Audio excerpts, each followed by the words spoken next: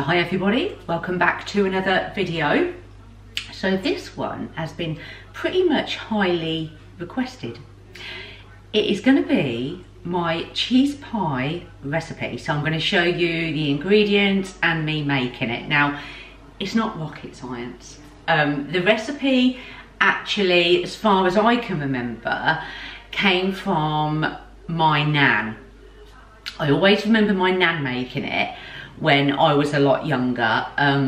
All her children used to eat it and it was just a firm family favourite. So obviously as I got older and I started cooking, I started making cheese pie. Then Anastasia started liking it. Atticus doesn't mind it, he's not huge on it, but he doesn't mind it, so he'll have a little bit. And it's just become a family favourite really. And then Anastasia, I think she mentioned it in a lot of her videos, and then in my grocery shop, the previous video, which you can watch down below, I mentioned I was making it because Anna has come home for a couple of days, so I mentioned I was going to make her favourite cheese pie, and I got lots of messages saying, oh please can you do the recipe, please can you do the recipe. So I thought, okay, shall I do it on Instagram, shall I do a reel, or what? Do you know what, I'm just going to do a good old-fashioned YouTube video. So I will show you me making it, and yeah, like I say, it's so simple. It's honestly, anyone can make it. It's so simple, but so tasty. So yeah, let's make cheese pie. So the ingredients for cheese pie, they are very few, but main ingredient, a great big bag of potatoes. So I've got the Tesco British red potatoes, perfect for creamy mash. A great big block of cheese, any cheese will do, whatever cheese you like, but yeah, any cheese, a big block. A bag of onions, because sometimes I make it without onions, sometimes I make it with, so I got a bag of diced onions. Then of course cheese sauce to pour over the cheese pie, and then I'm going to serve it with some fine beans and tender stem broccoli. So yeah, they are the standard ingredients for cheese pie. Let's go. So step one, first thing I'm doing is peeling the potatoes. So pretty standard potato peeler. I'm going to pretty much peel, I'm going to set a good 3/4 of the back.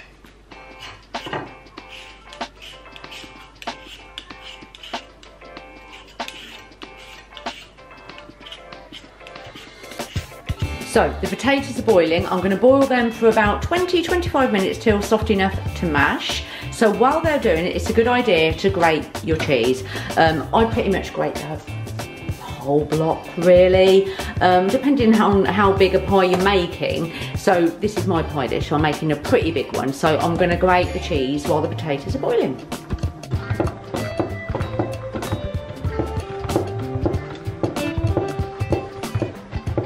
So the potatoes have almost finished boiling, and now is the time to preheat your oven. So I put mine on about 200, and then that'll be nice and warm. By the time you've mashed the potatoes, mixed in the cheese and the onion, then it'll be good to put in the oven.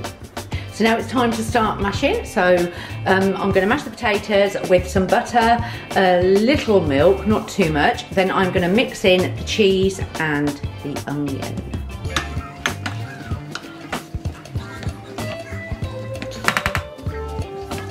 So potato is mashed, and now you're going to stir in your cheese and your onion. Put a little bit in at a time. Give it a stir and then just add more as you're going along. I wouldn't put it all in at the same time. Just give it a really good stir. So all the cheese has gone into all of the potato.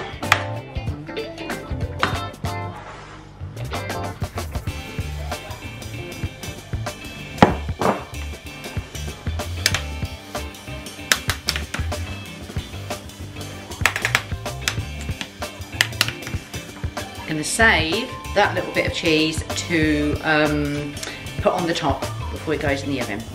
Now I'm going to stir in some onion. I'm not going to use too much onion.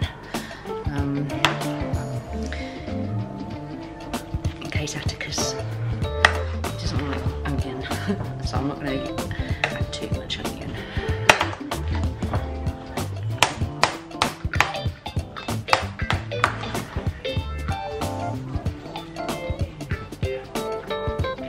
Just a tiny bit.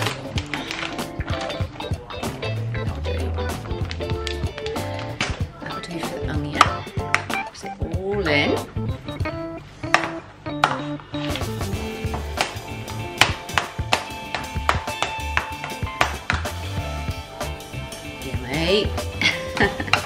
It's so simple, so simple.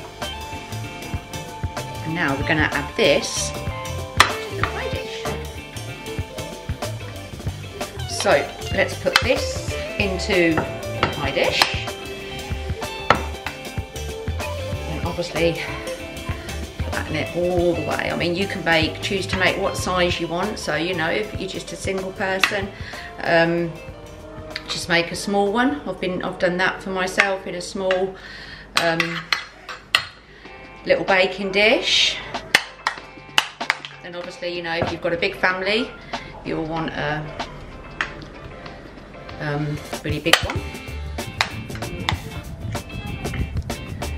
And just flatten it all out.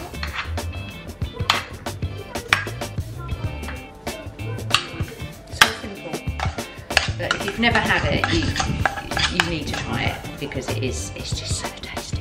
It really is. It's a wholesome, you know, wholesome meal. Very filling as well. Last bit. So that's all flat. And what I've always done, and because I remember my nan doing it, I always make a pattern on the top.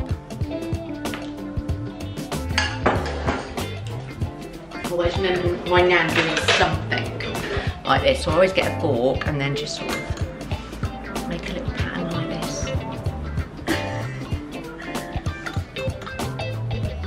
Makes it look more like a pie, I guess. Do any pattern you want. You know, there's no rules.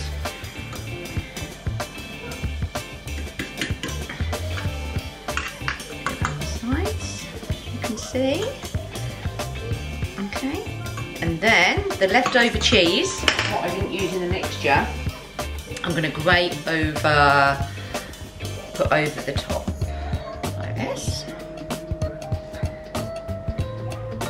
Now sometimes my nan would add some sliced tomatoes to the top. I'm not going to do that today. We're going to have veg with it. But yeah, I guess you could put anything else on the top that you want to. So there is the cheese pie ready to go in the oven. Okay, so I am going to put this in for about 35 to 40 minutes until it's crispy on top.